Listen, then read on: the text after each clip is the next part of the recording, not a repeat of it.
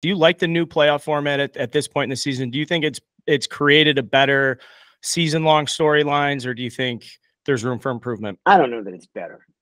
And we're going to see at some point, maybe not this year, some teams get in and you're going to say, that's not a playoff team. This year, I think it seems like it's going to be okay, except for the AL Central winner, which you have to have in the playoffs. They're going to win the AL Central.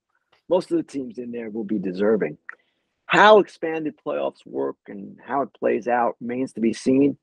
One thing I've got a concern about, I'm interested to hear Jake on this. We're talking 4 rounds now for the wild card teams and the third division champion. 4 rounds to get through at the end of a 6-month season. I think it's going to be really hard.